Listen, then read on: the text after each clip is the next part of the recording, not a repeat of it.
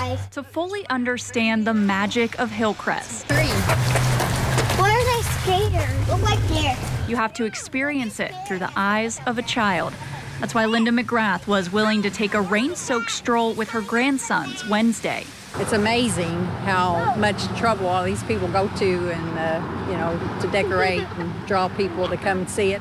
And this year, it's a different type of trouble for homeowners who are reporting stolen and damaged decorations. Neighbors will tell you that lawn decorations are always vulnerable to vandalism, but one man says he thinks this year has been particularly bad because of the generally good weather. This year seems a little escalated, and I'm attributing it to the nicer weather.